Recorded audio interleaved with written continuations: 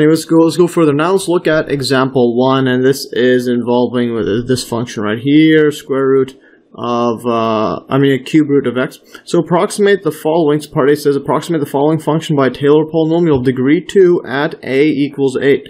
And then B says how accurate is this approximation when x is between 7 and 9. So we're going to be approximating at a equals 8. So let's obtain the first three derivatives of f at a. Yeah, so to get the Taylor polynomials, you also have to get the derivative. So the first one, the zeroth derivative is just f of x. This just equals 2, well, 3, this is cubed x. Now this right here, this just equals to, write it in the power form, 1 over x to the power of 1 over 3, like that. Now we plug in f of a, which is 8. This is going to be 8 cubed. And 8 cubed is going to be, again, one number times itself 3 times to get 8, so that's just 2. So in other words, 2 times 2 times 2 is 8. Yeah, so that's 2 like that. So circle this one. The next one is going to be f prime of x. It's going to equal 2. Remember the power rule, this just goes down. Be 1 over 3, and then we subtract 1 from it, so in other words 3 over 3, subtract from it, it's going to be negative 2 over 3. So 1 over 3 minus 3 over 3 is going to be negative 2 over 3. And then plug in this one, f of 8, this equals 2. Let's plug this inside. This equals to 1 over 3, and then 8. Yeah, so this is going to be, I'll put this, and this is going to be a negative like that. I'm just going to put this at the bottom. This is going to equal to 8 over 2 over 3. And to save space, I'm going to actually write this better than that. I'm going to write this as 8 to the 1 over 3 squared, because we already know this one is 2. Yeah, so in other words, we get a 2 squared now. 2 squared is 4. And then 4 times 3, just make it save time, so 1 over 12. So that's some next level MES algebra there. Alright. Alright, going further, the next one's going to be the second derivative. So we're going to do 3 derivatives. Let's just, 1, 2, and the reason we're doing 3 derivatives here is because, well, we want degree 2, but then for approximation we also want to get one after that for example Taylor series and even the estimation theorem. So this one's always the next one. So we always want the n plus 1, and even this one we want the n plus 1 over here, and so we always want the one after. It's going to be f double prime of x. This equals to 1 over. Now let's put this down. So 1 over 3. Yeah, 1 over 3. Put this bring this negative 2 over 3 down. So it's going to be negative 2 over 9 multiplied by the 1 over 3. And then it's going to be x to the negative, and then minus another 3 over 3, or another 1. That's going to be 5 over 3, like that. So x to the 5 over 3. So put this better, so x to the 5 over 3, and then put this, calculate this out. F double prime, yeah, so the second derivative at 8, this equals 2, and let's just see what we could do now. So it's going to be negative 2 over 9. This one, bring this down as well, and then yeah, just use this 8 over 1 over 3 again. Just gonna put this down. I guess this equals to 1, and then let's see what we could do. This is gonna be yes, this is gonna be 8 1 over 3. That's just gonna be our 2, so we ignore that. So it's gonna be 2 to the power of 5. Yeah, just to save space. Now this cancels with this, becomes a 1. This becomes a 4, and we'll try to do this all in one go. So this is going to be 2 to 3 is 8, so 8 times 2. So this is going to be, again, this is going to be 8 times 2, which is 2 to the 4. 2 to the 4 equals to 8 times 2, which is 2 to the 3. Yeah, so this just equals to 16, like that. So that's 16. Now 16 times 9. Let's put this over here. Times 9.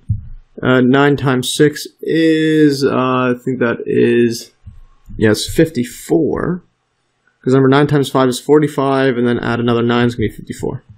4, 5, 9 times 9 is 9, plus 5 is 144. So that's this one multiplied by this right here. Just put this all in there. Just put this in a blob like that. and this is this right here. This is a bit better, and like that. And now this equals to negative 1 over 144, like that.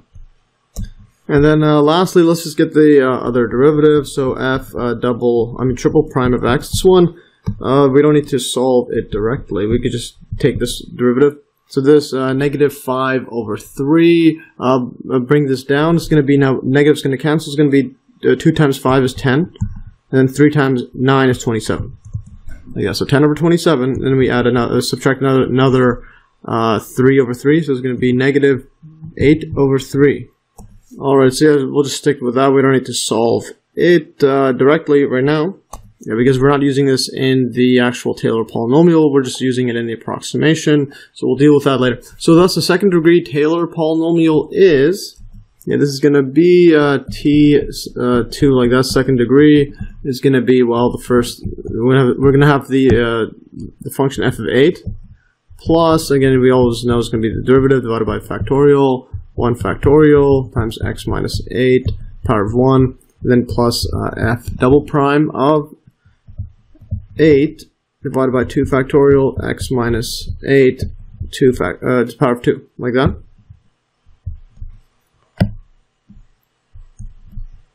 Now we can plug in our values. This f of 8 is equal to 2.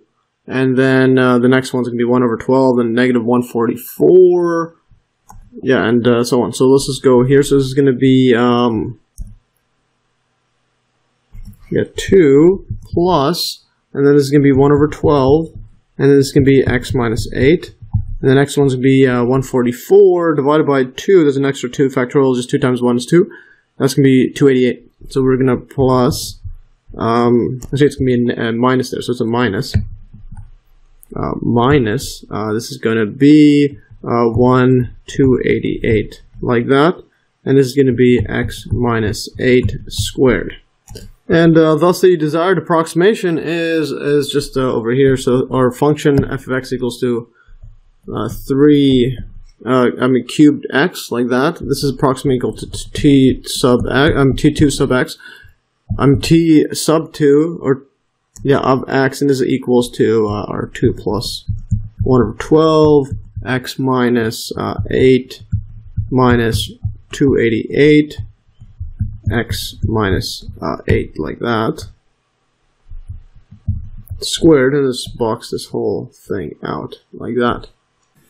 Yeah, and that is our approximation. And now let's look at part B. Let's just scroll up. So part B states, how accurate is this approximation when x is between 7 and 9?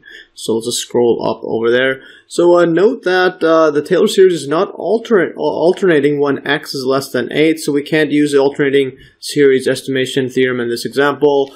And what I mean by this is, well, we'll see that it's not alternating. We can take a look at these derivatives. Notice the derivative goes from here, it's positive. Then when you plug in, when you plug in x between, when you plug in x between 7 to 9, it's always going to be positive there. And then here, it's going to be positive still. This one will be negative, then becomes positive. Then we take derivative again. This negative goes down. It's going to be a negative. But it's not going to be alternating. I'll show you why. I'll just make a table to show the signs. So if we have n like that, say this is n. So when n is 0, and let's just write f n of, just put x like that. This is going to be, the first one's going to be 1 over 3. 1 over, not 1 over 3, it's going to be x to the 1 over 3. And then what I'm going to do now is put it like this. Actually, I'll just leave it like that. And the next one I'm going to do is look at it when x is less than 8. And we're going to look at these values here. So even though this is alternating negative to positive, then goes negative again, this x minus 8, you have to account for those. So we're going to have, I'm going to put this, the only things that are going to affect the signs, because these constants aren't the factorials won't affect it. So the factorial is always going to be positive. Only the derivatives and the x minus 8 to the power of n will affect it. So I'm going to put x minus 8 like this. This is going to be to the n. So I'm going to put that. So the first one's going to be, well, x minus 8 to the power of 0. That's just equal to 1. Yeah, and then make one more table just to show the sign. And this is when x is less than 0. So for x is less than, less than 8. So for x is less than 8, we have, we're going to have x minus 8 is going to be less than 0. Yeah, because this is going to be less than 8, so we're going to have, for example, 7 minus 8 is going to be 1. Yeah, so it's going to be always going to be less than 0. So the sign's going to be here. This one's going to be a plus, and then times it by plus. So this one, when you plug in, when you plug in 8, this one's going to be 1. So that's just going to just leave it as plus. Yeah, so that's the only time it's going to be plus. It's going to be plus 1.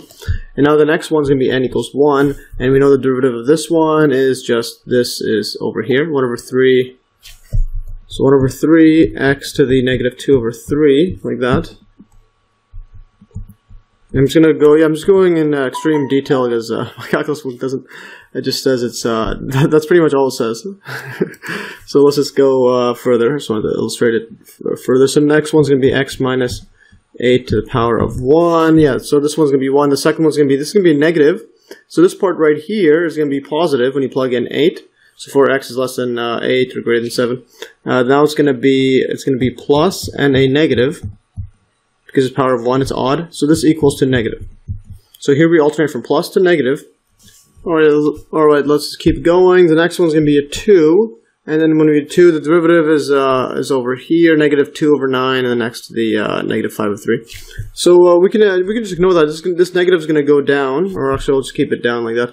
So let's make it for completeness, negative 2 over 9. This is going to be x minus 5 over 3. So that's going to be a negative there. This one's going to be an x minus 8 squared, so that's always going to be positive. So then this one's going to be negative, and then times a positive. So negative plus, so we get a negative. So it's not alternating there. Next one's going to be this 3. That's this third derivative, 10 over 27. It's going to be positive because the negative goes down, so it's going to be positive. 10 over 27, x to the negative 8 over 3. So that's going to be positive. This one's going to be, this is squared, x minus 3. So that's going to be negative because x minus 8 is less than 0. So we're going to have a plus and a negative, which equals to negative. So there's not alternating. The next one's going to be 4. This one's going to be a negative. We'll just leave it there. So it's going to be a negative there. This one's going to be a x minus 8 is going to be positive. So we're going to have a negative plus. And then this equals to negative, and it's always going to be negative. So if you keep going on and on, it's going to be just negative. I'll just put this dot here. Dot, it's going to be negative. So in other words, it's not alternating. So I'll just write it down like here, not alternating. So we can't use the alternating estimation theorem.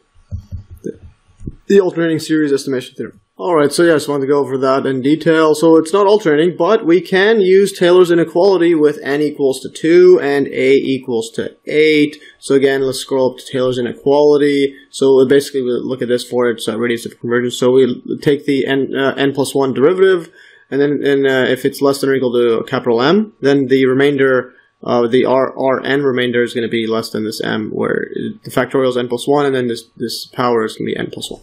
So let's just take a look at that, or let's just write it down right here. So n is 2, so we're going to have f triple prime of x, which is n plus 2, n plus 1, so 2 plus 1. This is the absolute value is going to be equal to the third derivative. So let's just look at the third derivative. This is the third derivative right there, 10 over 27 over 10 over 27 times x minus negative 8 over 3, and where this one is going to be less than or equal to m. So if it's less than or equal to m, then what we have is the remainder r2, so n is 2, of x, like that. This is equal to, the absolute value is going to be less than equal to m over n plus 1, which is going to be 3 factorial, and then times by x minus a, which is 8, to the power of, now n plus 1 is, 2 plus 1 is 3. And now we can solve for this m. Well, we know that this maximum value can be is, well, because x is greater than or equal to 7, because remember our range we're given is between 7 and 9. And this is a inverse function right there. So this is going to be x to the power of negative 8 over 3. So in other words, it's going to be 1 divided by x to the power of 8 over 3. So the larger the value of x, the smaller it is. So in other words, so the smaller the value of x, the bigger the number is. So thus we have, because x is greater than or equal to 7, thus we have to have x to the power of 8 over 3 is going to be greater than or equal to 7. to the power of 8 over 3. So that's going to be our maximum value. Yeah, and so what we'll have is the third derivative, f triple prime of x. Yeah, the absolute value, well in this case it's going to be just f triple prime of x, so you don't need to take the absolute value, is always going to be positive. This is going to be equal to, let's just write it for completeness, 10 over 27 times x to the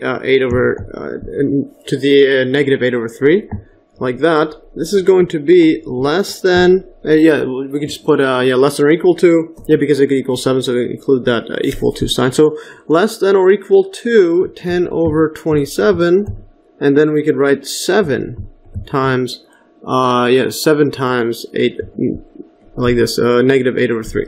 Or as my calculus book wrote it, just in this case, just write it as 1 over, and then just x to the 8 over 3, just to show that the larger the x, the smaller the value, and the smaller the value, the larger the x. So it's going to be 7 over 8 over 3, like that. And now if you plug that into the calculator, I'm just going to move this over here. This is going to be, well, it's going to be less than 0.0021. Yeah, and here's a quick calculation check. We're using my OneNote built-in calculator. So calculation check, 10 over 27 times 1 divided by 7 to the power of 8 over 3. So you can just press equal space and it automatically calculates 0.0021. So epic stuff. So therefore we could take m equals to 0.0021, which is the maximum value of the third derivative over here for our given interval. And also our given interval obtains, what we could get is, well, we're given that it's going to be x is less than or equal to 9, greater than or equal to 7. So if you write this out, because we're going to need to solve this x minus 8 there. So let's just solve that. So what I'm going to do is I'm going to subtract both sides by 8, so minus 8 like that. So we're going to get 7 minus 8 is going to be negative 1, less than or equal to x minus 8, less than or equal to, this one's going to be 1. 9 minus 8 is 1. So in other words, thus what we have is the absolute value of this, absolute value of x minus 8 is going to be less than or equal to 1. So we're going to box this out, and we're going to throw this inside our inequality. So we know that this one is less than or equal to 1. So, and then 1 to the cubed is going to be just 1. So, so then we plug this into the Taylor's inequality. So Taylor's inequality then gives, let's just write this all down in completeness, write the whole thing out. So Rn of x, absolute value, is going to be less than or equal to capital M over 3 factorial, and x minus 8, absolute value to the power of 3. This is going to equal to, well, it's going to be less than or equal to, let's write this for completeness. It's in fact going to be, instead of this equal one, because this is an approximation there, it's actually going to be less than that. So for completeness, even though my calculus book says less than or equal to, I'm just going to put less than, like that, for completeness. So this is going to be 0.0021. Yeah, so we'll put 0.0021 now divided by 3 factorial is going to be, well, 3 factorial is 3 times 2 times 1. That's just going to be 3 times 2 is 6, like that. And the next one is going to be, well, times it by 1. It's just going to be times it by 1 cubed. So the absolute value of x minus 8 is 1, is less than, equal to 1. So it's going to be, the maximum value is going to be 1 cubed, which is just, 1. So like that. So it's going to be less than or equal to, and if you divide this out, or I'll just do that right, I'll just put it like this. Yeah, this just equals to 0.0021 over 6, like that. Or actually, that's pretty redundant. So this is going to equal to 0.00. That's going to be less than 0.004, like that. That is our approximation, and I'll do a quick calculation check. Yeah, and now if we just do a calculation check right here, so 0.0021 divided by 6, I'll just show you, calculates, press space, equals to 0.000, there's an extra 0 there actually, so I got this wrong, 0.4, so that's why you always got to do calculation checks. Because, you don't want to make mistakes. So, I just forgot a 0. So, thus, if x is between 7 and 9, the approximation in part A is accurate to within 0.0004. Alright, let's go further. And let's go further. And now we're going to actually revisit example 1. And now we're going to just use a graphing device to check the calculation in example 1. And the figure below shows that the graphs of f of x and t2 of x are very close to each other when x is near 8. So you can graph those out. So here's f of x equals 2, yeah, equals to x cubed, like that. I mean x over 1 over 3, so x cubed root. So that's the one and solid block like that, goes like that. And when you graph t2 of x is equals to 2 plus 1 over 12 times x minus 8 minus 128, 1288, and then times x minus 2, not minus 8 power of 2. So you can see near this 8 value there, somewhere around there, these are very, very close together. We can also graph the remainder computed from the expression, and if we just write the remainder as R2 of x absolute value, which equals to like this, or just put f of x like this, minus t2 of x, like that. And now if we graph that out, we can see how accurate it is. It's absolute value of it. That's all we want to see. Yeah, so when we graph this out, so we'll write here R2 of x is equal to absolute value of absolute value of f of x minus t2 of x, or t sub 2 of x. We get, so here it is how the graph looks like, which is very interesting how it looks like. So it looks like something like this. Notice how it's super close to 0 near 8. It also has a peak over there, and so on, so some spikes. But anyways, what we're interested in is this part, near 8. So when we scroll into that, and here what I've done is I've graphed the lines. So I graphed y equals 0.0003, so that's this, that's this line right across. And the y one's going to be horizontal, so that's this one right here. That's y equals to 0.0003. And notice how this red line is the remainder. And then here is between x equals to 7 and x equals to 9. That's in between there. And I've graphed those x equals 7, x equals 9 lines to show you that it's within it. So the error is within 0.003. So it's less than that. So it goes from, this is the 0 line across there. And then, so this is below 0.0003. So in other words, the remainder is less than 0.0003, which is better estimation than our less than 0.0004.